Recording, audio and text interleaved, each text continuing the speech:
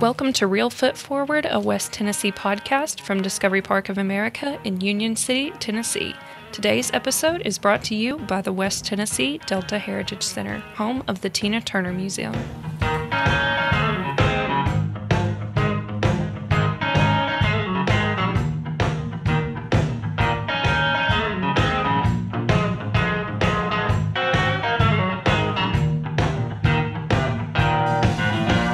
Thank you very much, Emily. Welcome, everybody, to Real Foot Forward, a West Tennessee podcast where we explore the history, the incredible people, and the fascinating culture of our home here in West Tennessee. I'm your host, Scott Williams. Okay, Emily, as we do every week, before I introduce today's guest, what is something you have discovered here at Discovery Park of America? Today, I discovered that our very own Sabin's Cafe is named after Vern and Noni Sabin, who were photographers that took photos of the Real Foot region. Thank you so much, Emily. I really appreciate that. Everything you always discover here at Discovery Park of America is fascinating, and you never know what's right around the corner, just like you never know exactly what's going to be on the menu when you talk to Scott and Tanya Melton. They are owners of Miso Hongry, a catering and food truck business, and I'm so excited to talk to them about the great Southern comfort food that they're serving up here in Northwest Tennessee. Hey, how are you doing? I am fantastic. So first of all, tell me a little bit about your background. Where did you grow up? Then later on, I want to hear what brought you to our neck of the woods. I'm originally from Bolivar, Tennessee. Don't hold that against me. I'm not crazy. See, and you know what? For people who aren't listening, they might not know that Western State Mental Hospital it looms large in West Tennessee's history. A lot of people know that that's where, people who needed help back in the day. I don't think it's still that, but anyway, it's still physically there. Do you go back to your home and ever see it still? I do. Part of it looks abandoned, and they've revamped the other part of the campus. Yeah, it is fascinating to see what those buildings look like, and they've still got things like I snuck on there one time and looked in the windows, and it's pretty scary. It is. One side looks like it's a major production for a horror film. It really does. So anyway, so you grew up in Bolivar, and then what was your childhood like? I'm the baby of 5, and when we were growing up, all us girls had to go in the kitchen with grandma for a certain amount of time every day when she would cook. And she would, after so long, she would release everybody to go play. And once she released everybody, I stayed in the kitchen. So that's where I got my background from. So I've been cooking by myself since I was about 8 years old. Now, what do you remember the most? Like, what meals do you remember your grandmother cooking the most? She did a lot of Southern comfort, but I think that the one dessert, or it's not so much a meal, but it's a dessert, my grandmother could make something out of nothing. So when things got kind of down to the bottom of the barrel, she would make this dessert called butter roll. Mm-hmm. And it's my top selling dessert to date. And it's how I hooked old Scott Melton. So you came from Bolivar. Yes. And how long did you live in Bolivar? I lived in Bolivar until my late 20s, which I just turned 45 Tuesday. Oh, happy birthday. Thank you. And I moved away from Bolivar in my late 20s, early 30s, something like that, and lived in Jackson for about 10, 12 years. And I'm kind of jumping the gun, I guess, but the way we ended up here in Kenton, I lost my house to a house fire and ended up getting an apartment downtown Jackson. Very expensive, but it was what I needed. So we were paying $18.35 a month for rent. And I just started praying and asking God, what was my next step? What was our next direction? And I said, I could be living in a nice home for this much money. So started praying, and the Lord spoke to me and said that my time had expired in Jackson. And me, with my hard-headed self, I was still looking for a place in Jackson, and nothing went through. And my husband's dad lives in Troy, and we went to visit one weekend. And so we were riding around, and I said, "Baby, it's nice down here." I said, "I could live down here." And he said, "Are you serious?" I'm originally from Rutherford, so Okay, so you're from Rutherford, and I'm Right. gonna ask you about your background in just a minute. Yeah. A little bit more about your childhood. So he said, "Really? You could live down here?" I said, "Yeah." I said, I think this is where God will have us to be. And he said, "Well, go on Zillow and see what you find." And the house that we live in now is actually the first house that we found. And it's the old Bell house. And John and Kyla Cooper lived here. So that's how we got hooked up with Kiwanis, and everything just fell into place. It was just steps ordered by God. Now, how about you, Scott? Tell me a little bit about your childhood. I grew up just right down the road on Heritage Drive, home of David Crockett, Rutherford, Tennessee. I went to Gibson County. I'm class of '96. I was a class president. I was in band. I was the football person, I guess you'd say. Yeah. I was, I worked at Food Right. My first job was Food Right with Joey Hayes. Good, always in the community. Went to the little New Hope Baptist Church. My dad worked at Goodyear, and I've actually worked at Goodyear before in my life, my career too. But my dad worked at Goodyear, and he was in the National Guard Armory. And my mom worked at Brown Shoe and Dyer. They got divorced when I was around 5, I believe. But my family never lost. Like it was, I had 4 or 5 Christmases. I'd go to Dad's house and I'd go to Grandma's side on both sides. All my family got along. Well, my granddad, he had one job. He had 2 jobs his whole life. One was before college, and the other one he had was right there in Union City. Also, he worked at the Union City Daily Messenger for 75 years. And until the last couple of 3 to 4 weeks before he died, he was still going into work there at the Messenger. He was 93 years old. Wow. What did he do? He was Scott, him and Mr. Critchlow were the only people allowed to sign the checks. So pretty much everything except for, but he was over, he was real big when everything swapped from paper to computer to the Macintosh Apple.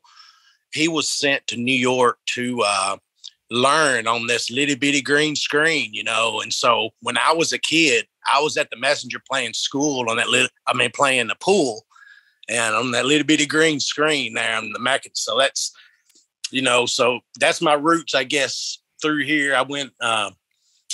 Far as growing up, I've lived everywhere from Jackson to Memphis to Nashville. I used to, right there in Union City, I was the manager of the AT&T store for about 3 years there. So I've had ties in this area, but I've never came back to live here, until we were just cruising in the Corvette one day, and we saw this house for a split second on Zillow. It was up, and then it was down. They took it down, and we just pulled up, and we closed on it 3 months later, and we're here. So where did you two meet? We met on Tinder, a dating app. There you go. That's excellent. A success story. I was actually not supposed to. I don't know if anybody knows anything about the Tinder apps or any of the things. If you're like tired of folks that are in your area, you can just set it to like, okay, I want to like people like 100 miles away. I don't want to date anybody. And she had it set I was working for Terminex at the time as a home inspector. And I was on the other side of the state. And I picked up on hers because we actually only lived just 5 miles apart. We actually lived about 5 miles apart at the time, but at my radius set where you had to be at least 50 miles away from me to even see my picture, because I didn't want to date anybody from around, from the same neck of the woods. I just wanted a fresh start. But so praise the Lord, I was in Ripley that day. And how long ago was this? It'll be 3 years. It'll be 3 years in April. Yeah. We're this year is going to be, now everybody mark their calendars now. It's a Tuesday now. Okay. This Tuesday, 2/22/22, we'll be married 2 years. Yeah. That's awesome. Congratulations. That's great. So you got married. I'm sure when you got married, having a food truck was not necessarily what you thought you were going to be doing right away. How did that come about? Well, I opened my first restaurant in 2015, and from 2015 up until I had met Scott, I had opened three. I did 3 brick and mortar in 3 different places, and went through a kind of a rough divorce and just gave the last restaurant away. Got tired of fighting in court. Just gave the last restaurant away. So, in that. When we lived downtown Jackson, we actually had just leased the entire upstairs of the building that we lived in. So we lived on one side. On the other side, to the far end, was a beauty salon, and then on the other end to the far end was Miso Hongry, brick and mortar again. We had Exodus and Miso Hongry upstairs there. So we had about 4,500 square feet, I guess, and so. Work and home and 2 businesses were about 30, 40 feet apart. Yeah. We never left. So, we had our biggest brainstorming times. We'd just get out and hurt. Like, there's only so much you can take. I had the dog trained, our biggest dog, Ginger. I had her trained that she wouldn't even need a leash. And I would run downtown to the courthouse, let her chase the squirrels downtown Jackson, and then call her back and then go back. There's only so much, saying that, there's only so much you can walk the dog, around town. And so at night, we would get out and take the top off of the Corvette and just ride. And that's when we have our most intimate times and, and really talk. And I'm a big believer in your tongue is a sword. It's a sword. It's a pen. You can, what you say, your words are powerful, whether they be good or bad. So I've always been strong words and just to put it this way, my favorite thing I've ever, like when I guess, quote unquote, retired from Terminex, I asked God just to let me, just show me where to go, how to do. I hadn't punched a clock in over almost 4 years, almost 3 years. And we have not missed a beat. This is during Corona.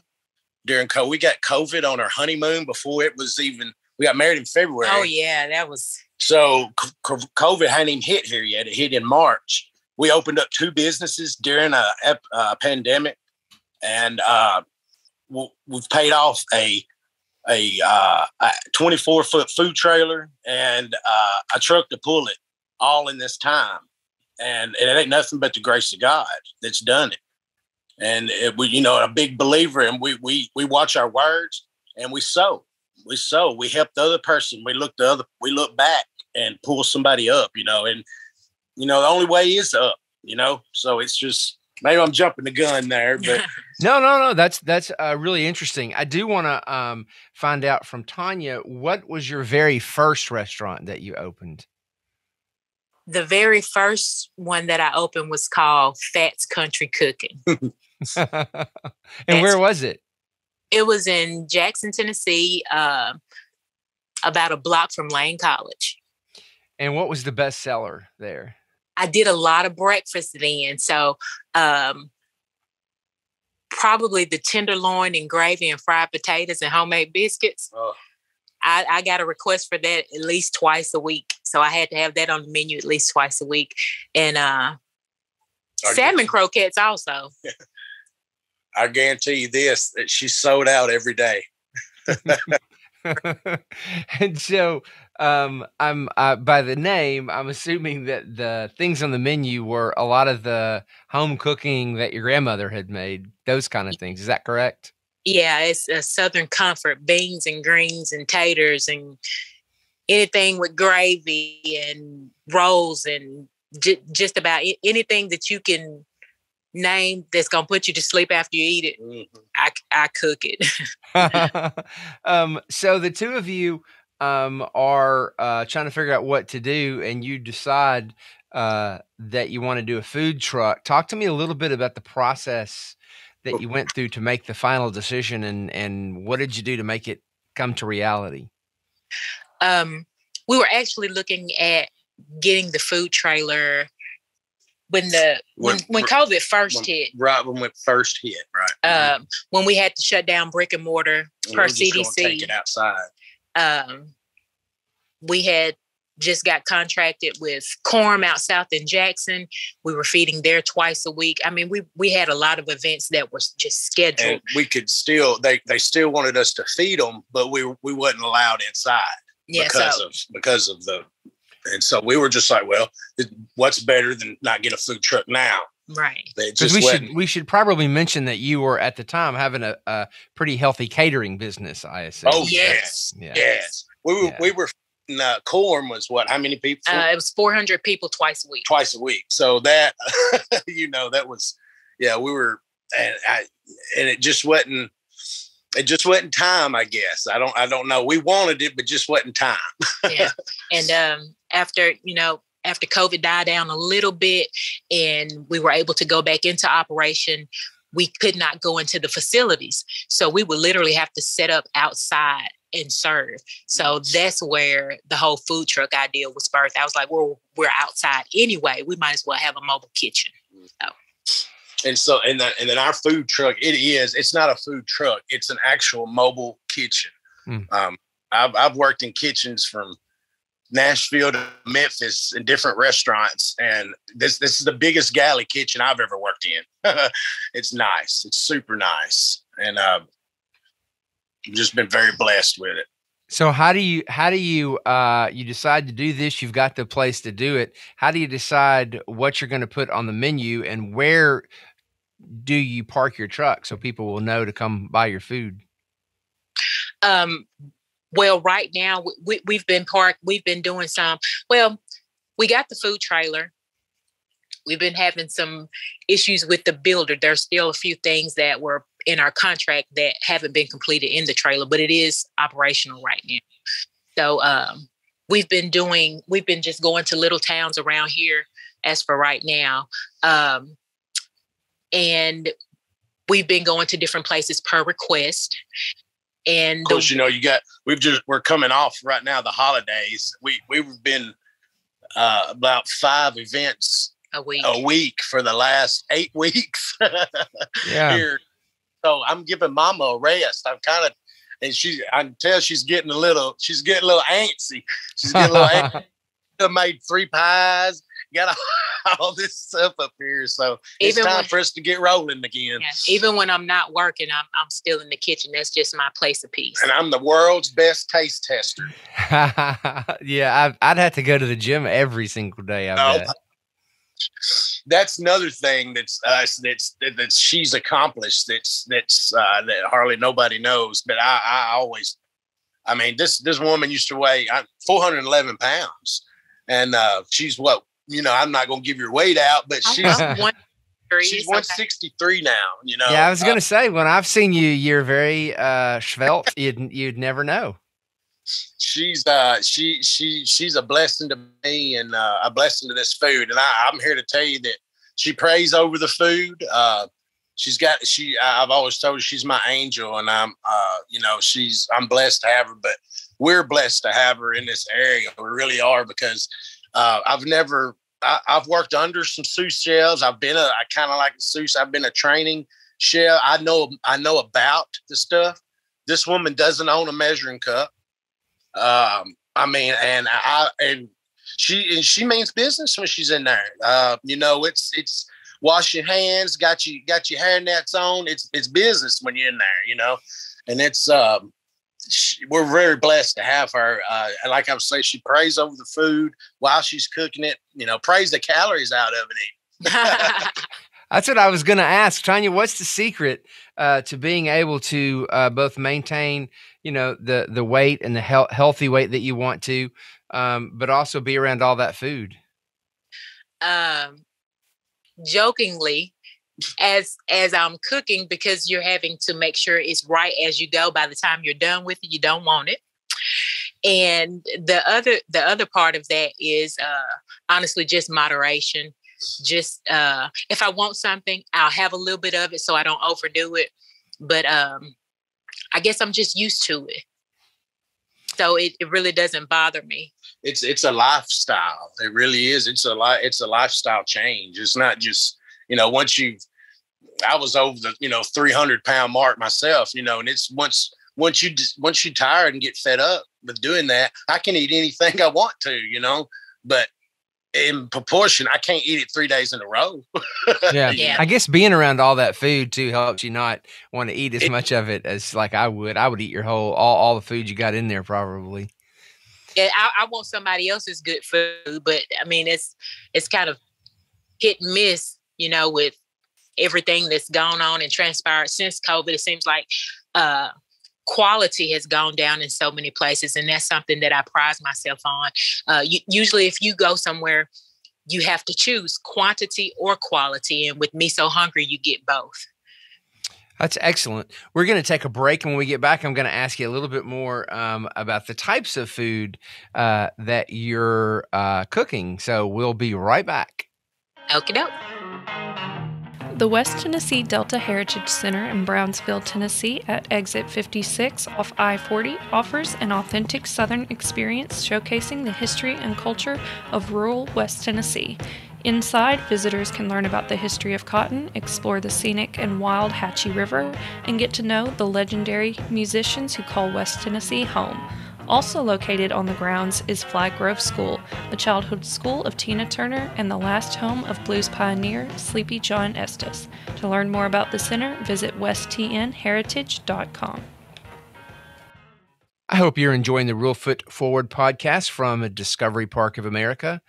I'm sure you are, so please be sure to subscribe, rate, and leave only positive reviews on iTunes, Spotify, or wherever you listen to podcasts. It really does help us get the word out about what we're doing here on Real Foot Forward.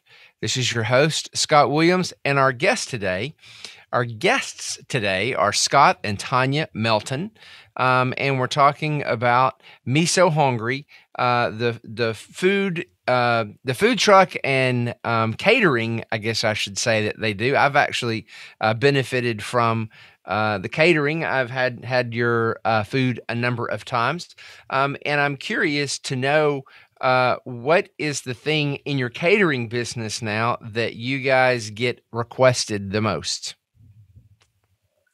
I guess it would have to be the different desserts. As far as around the holidays, I think from Thanksgiving to Christmas, we probably catered about 22 events. 20. And absolutely everyone except for one requested chicken and dressing. Yeah. Yeah. Okay. So this is I was going to ask you something like this, but I'm curious. Tell us a little bit about how you make chicken and dressing, because my wife is from Boise, Idaho, and so they make dressing a certain way up there. My family makes it the old-fashioned way. I'm curious how y'all make it. I make cornbread. I've never seen, and I will say this: I had grandmas and aunts. I grew up in with women cooking. I've never seen how she makes it like this either. So it's all kinds of different ways to make cornbread. I mean, it's dressing. I make cornbread dressing with celery and onions and peppers and sage and different seasonings. I do not use stuffing. I do not use light bread, biscuits. I've seen it done so many different ways, but mine is cornbread dressing. It's full of all. And you pull the chicken all apart and put it all mixed up.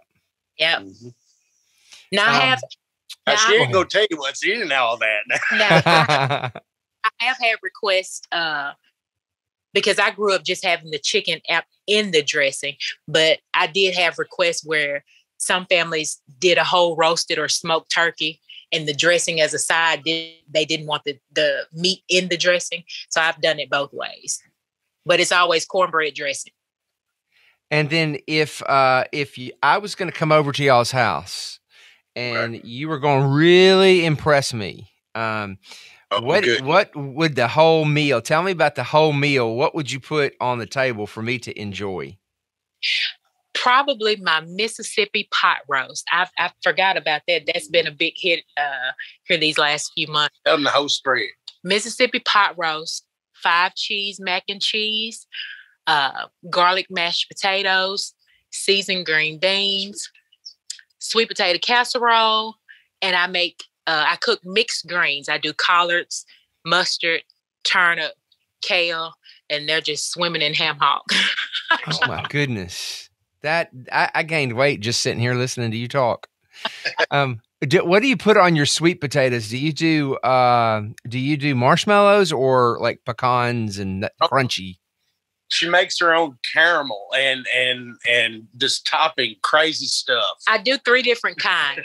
I do, and I make jokes all the time because for anybody that's listening, I'm a Black woman and my husband's white. So I make jokes all the time,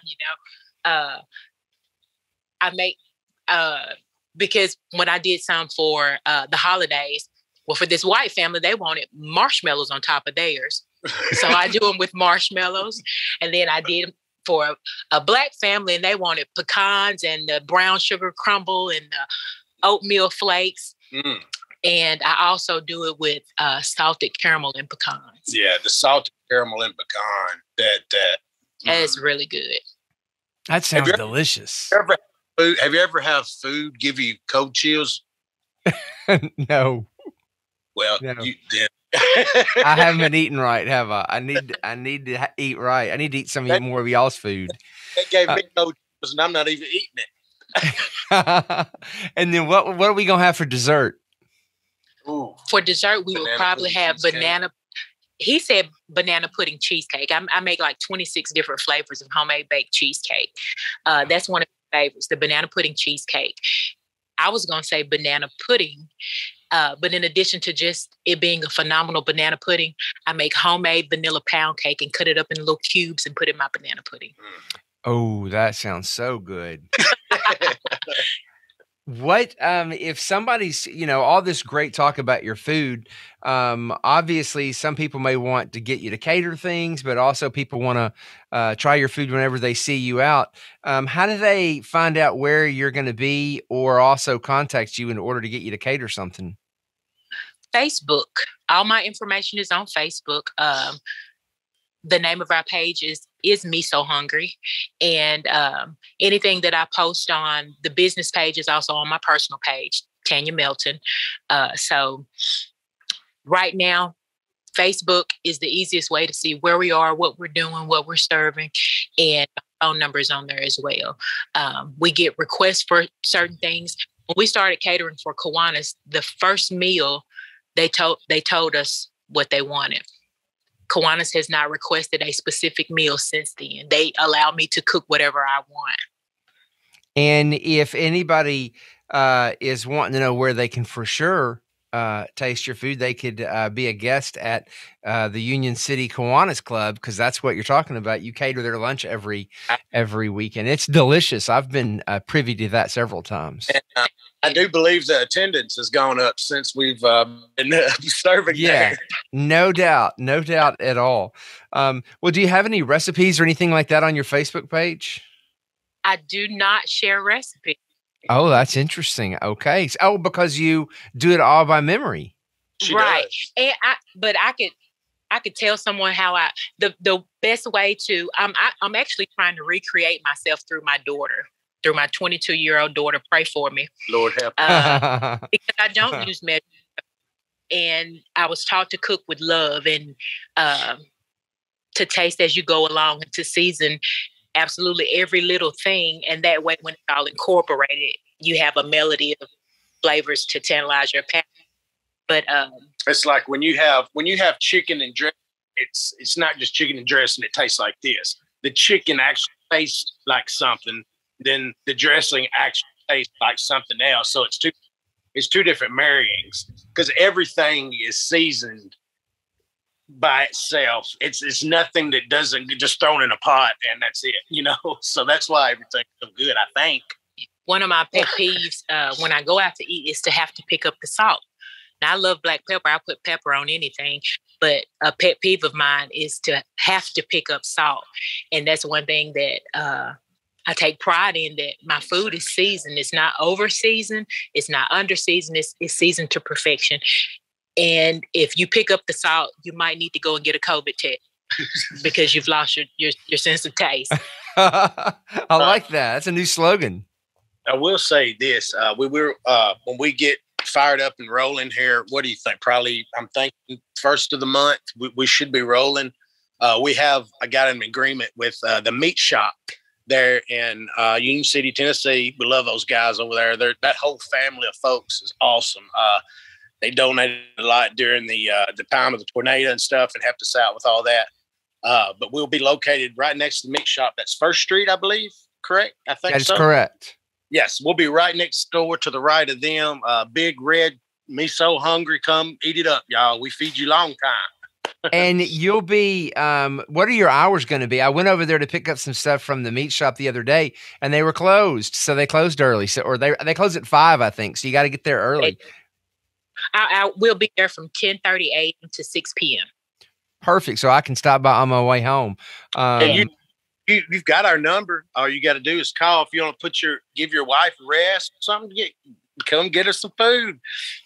And we have a lot of families that the husbands are actually ordering because they're giving their wife a day off or 2 days off, and they'll call me.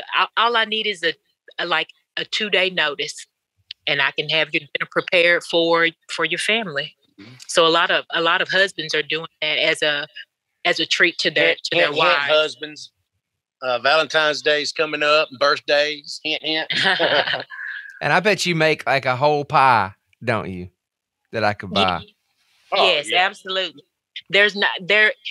I tell you what, there's not a day out of the week that you could call me and I would not have something already ready. Oh yeah. That's awesome. Now tell me a little bit, you mentioned the tornadoes, the recent tornadoes. You guys got out there, as I remember seeing on Facebook, and helped out a little bit, didn't you? Yeah, it just when we went through there, just to see the families out in the yard, and they were comforting one another and crying and going through the rubble, and it literally looked like someone had dropped a bomb. And I just knew that feeling, because when I lost my house, I lost everything. I just know that feeling of hopelessness and helplessness, and to just be so blessed to be less than 2 miles from all that destruction, and we didn't suffer any loss. We didn't have any damages. We just want to give back. We fed at least every day. We fed at least 30 folks. We tried to get some of the folks that, like the workers and stuff. Some of those guys, man, didn't even have a break. And I know that they had been there almost, 18, 20 hours. And, they really did. We've been blessed with this. I don't know. It's like I said, it hit a mile from our house, and just to go up there and see all these families that are just, there's one house that the whole roof's gone off and there's, you see some people there cleaning up stuff. And we said, hey guys, are y'all hungry? We've ran out of food. We're going to go back home, get some more food. And I said, well, how many plates y'all need? And they're like, well, we need like 15, that's 15 folks that, would have been looking for something to eat that night, And so we came back, and here they all came, and we gave all of it out. It's really a blessing to be a blessing, if that makes any sense at all. But we've really soaked it all in, and this little town of Canton is really powerful, man. And there's a lot of good folks in all this area, and I really enjoy. I don't miss Jackson a bit. Yeah, I was going to ask you now. You guys have, God sent you to a place to live. How's it working out? Are you loving living out there? I love it. Yeah, absolutely love it. And both businesses were doing really well. And I say both businesses because I'm a hairdresser also. So we had a hair salon, and everyone was asking, well, Tanya, you just gonna up and move. What about your businesses? And my response was, God will not send anyone anywhere that he hasn't already made provision for them. So we came, and I said, and I'm not going to be driving back and forth from Kenton to Jackson trying to make money. We were in Kenton about 2 weeks before we got our first job, and it's just been uphill since then. Wow, that's amazing. I really appreciate you guys being on here, sharing this with me and making me so hungry. I'm going to go home and have to get something to eat. You guys have been so much fun to talk to, and I'm so fascinated. And when did you say I can look for you to be out there next to the meat shop? About the 1st of February. We're still having to get some cabinets put in our trailer. Waiting on a fire extinguisher. Yeah, still waiting on a fire extinguisher that's been on back order. We had to have 2 different kinds. You know, we want to follow all the rules and do everything like it's supposed to do. You know, so we can. We're ready to get out there, though. I'll tell you that. Yeah, we'll Monday through Saturday. We won't be open Sunday because we're going to go to church and we're going to give that time to God and just spending some, family time with one another. But Monday through Saturday from 10:30 to 6 p.m. And as far as menu items, we're going to have a hot meal, like a meat and. Yeah, we'll do short order every day also. So, but we will still have home cooked meals every day too. Well, I'm going to be one of your first customers and one of your most frequent customers, I promise. Awesome. Thank you guys very much. God bless. Thanks to all of you listeners who've joined us today at Discovery Park of America. Our mission here is to inspire children and adults to see beyond. To plan an experience here for you and your family, visit discoveryparkofamerica.com.